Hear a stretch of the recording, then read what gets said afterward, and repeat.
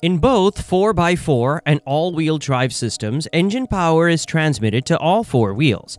But the way it's done, and the purpose behind each, is quite different. In reality, there are two types of four-wheel drive systems. The basic 4x4 system are less efficient and are specifically designed for off-road use only. However, full-time 4x4 systems are also available, and we will explore them shortly. So let's dive deeper into how these drivetrain systems actually work. Most four-wheel vehicles deliver engine power to just two wheels, yet vehicles often run across a range of surfaces, like tarmac, loose gravel, or snow, which affects grip and control. On these varied surfaces, wheels behave differently. Some maintain grip, while others may start slipping. This difference in behavior is managed using what's known as traction control. There is another problem associated with the wheels of the vehicle. Imagine both rear wheels connected by a single solid shaft. Now, when the vehicle negotiates a turn, the outer wheel must travel a greater distance, while the inner wheel follows a shorter path. However, because the shaft forces both wheels to rotate at the same speed, the inner wheel is unable to adjust and consequently slips or skids in an attempt to compensate for the difference. This condition leads to drivetrain windup, where mechanical stress accumulates within the drivetrain components rather than allowing natural wheel movement. To improve traction and vehicle stability, different types of drivetrain systems were developed. Let's now understand practically how each type of drive system addresses specific traction problems. The first type is rear-wheel drive, or RWD. In most cars, unless it's a compact rear engine model, the engine is located at the front, while power is delivered to the rear wheels. The front wheels handle steering, and the rear wheels handle propulsion. The engine's power is first sent to the transmission, which is essentially the gearbox.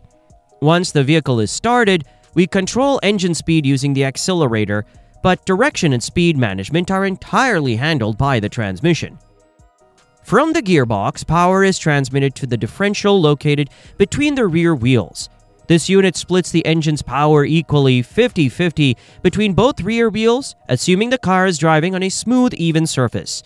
This is actually a brilliant gear system. Engine power enters the ring gear, which is connected to the spider gear.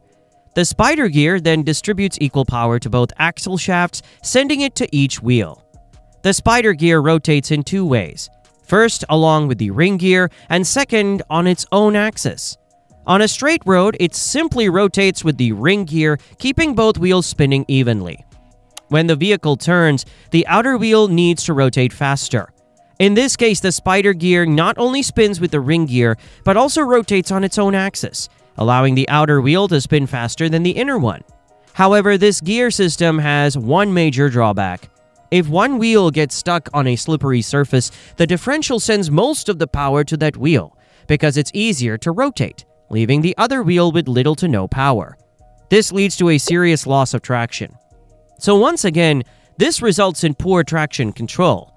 You'll often find this issue in many budget-friendly cars, where we simply push the vehicle out of trouble rather than relying on any advanced technology. However, some vehicles are equipped with traction control systems. If a tire loses grip, the system automatically applies brakes to that wheel and diverts power to the one with better traction, offering improved stability on slippery surfaces like rain-soaked roads. An advanced version of this is the limited slip differential, or LSD, which can partially lock the spider gear inside the differential, allowing power to be better distributed even when one wheel starts to slip. Most high-performance vehicles like sports cars use rear-wheel drive because it offers better balance and handling. It's also well-suited for heavy-duty vehicles that carry loads. But the downside is poor traction control, especially during off-roading. The tires often fail to grip loose or uneven terrain properly in a rear-wheel drive setup. This led to the development of front-wheel drive, or FWD. In this system, the transmission and differential are directly attached to the engine, and together they send power to both front wheels. Here, the transmission, differential, and axle are combined into a single unit called a transaxle. Front-wheel drive vehicles are highly efficient. They offer better fuel economy and are cheaper to manufacture, as the shorter drive shaft reduces component cost and complexity.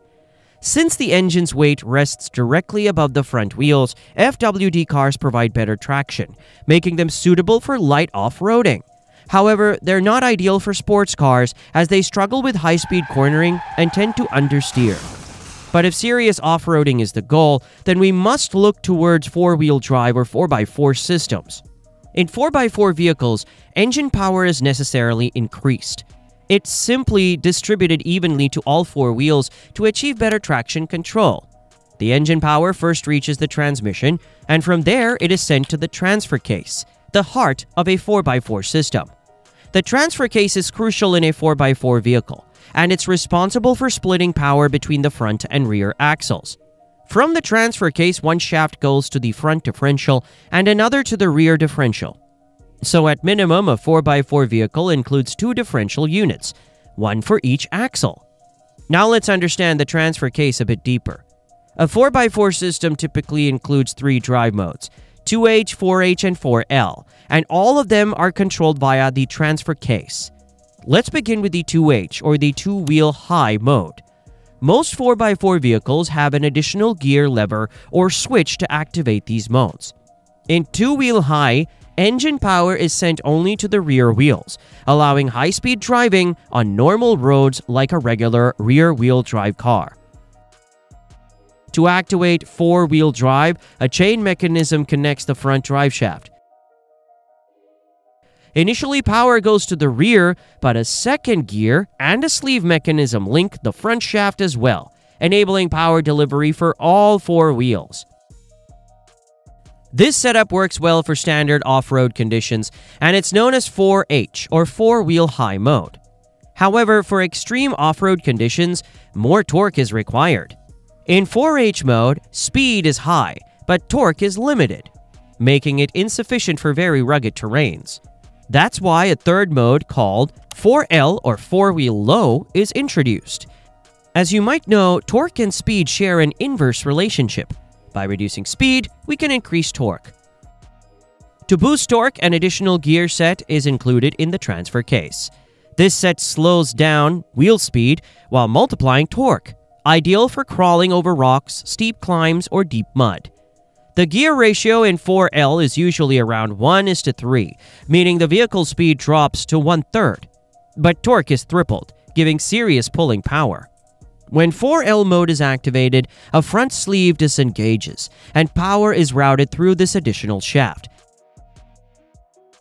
delivering increased torque to both front and rear axles.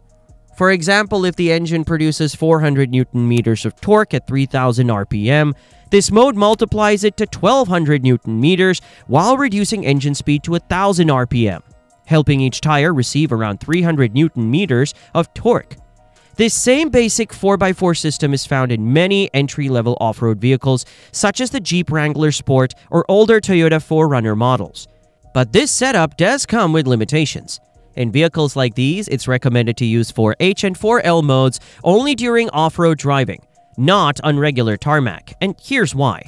As explained earlier, when both wheels are locked together by a solid shaft and the vehicle negotiates a turn, the inner wheel tends to slip due to the unequal travel distance. This causes drivetrain windup where mechanical stress builds up within the drivetrain components. Although such vehicles do have differentials on both front and rear axles, a similar issue still arises when turning on road. When the vehicle turns, the front wheels naturally rotate slightly more than the rear wheels, and their turning radius is wider. The differential can handle the speed variation between inner side front and rear wheels quite easily. However, both rear wheels cover a slightly shorter path compared to the front, meaning they rotate more slowly during a turn. In such cases, the front and rear wheels rotate at different speeds. To compensate for this, a center differential is required, but basic 4x4 systems don't include one. That's why using 4x4 mode on dry, paved roads can be problematic. All four wheels are forced to rotate at the same speed, causing drivetrain stress, tire wear, and traction instability. Full-time 4x4 systems found in modern SUVs, like the Toyota Land Cruiser or Land Rover Defender, include a center differential, allowing front and rear wheels to rotate at different speeds. This makes them suitable for both on-road and off-road conditions. Now, 4x4 systems are primarily designed for off-road use and aren't the most efficient. That's why a more modern system was developed: all-wheel drive, or AWD. AWD doesn't rely on modes like 2H or 4H. It's an intelligent system that automatically manages traction and distributes power based on real-time driving conditions. There's no transfer case involved here. Power is sent directly to the front wheels through a transaxle, while the rear wheels receive power via a propeller shaft. A clutch pack is installed on the rear axle, controlled by an electronic control unit, or an ECU. This ECU is connected to speed sensors on each wheel, constantly monitoring their rotation. Suppose one of the front wheels starts spinning faster due to a slip. The ECU detects this imbalance and instantly engages the clutch, redirecting engine power to the rear wheels.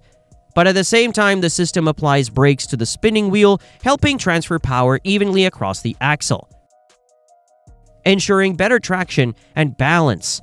This is all managed by a smart computer program that constantly balances traction across all wheels. While AWD isn't built for extreme off-roading, it can still handle light trails and uneven paths. AWD systems are mainly designed for enhanced traction control. The vehicle decides automatically when to run in front wheel, rear wheel, or all-wheel mode, adjusting power as needed based on driving conditions. It delivers excellent traction control even on road, especially useful in rain, snow, or sharp turns.